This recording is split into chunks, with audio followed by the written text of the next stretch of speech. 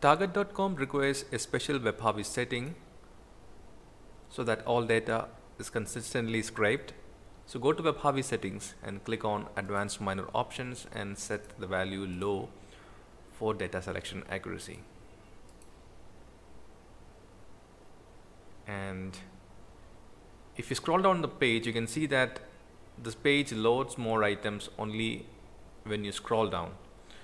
So let's start configuration, and before selecting any data, click anywhere on the page and select more options, page, scroll down.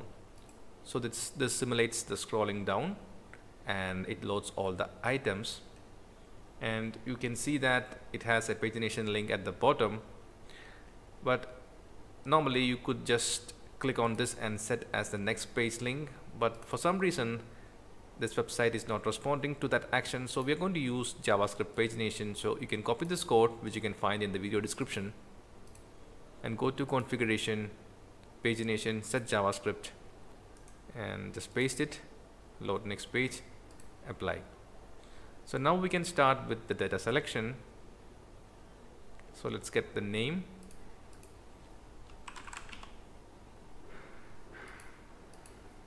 the URL of the product, price,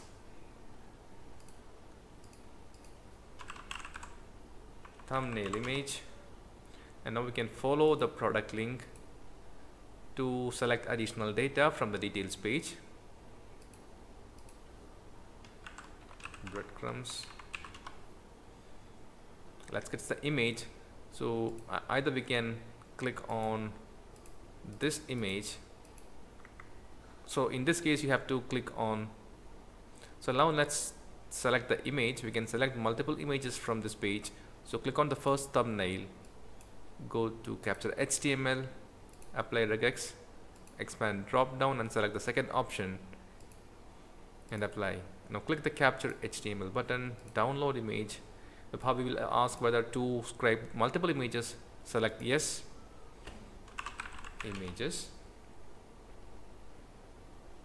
Coming down, you can see that there are details and there's a show more button. You can click on this and use the click option to expand this.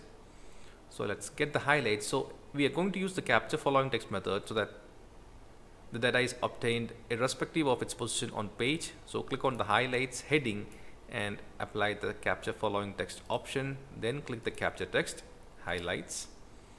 So likewise you can get the description, and we will get this wall of specification as one field.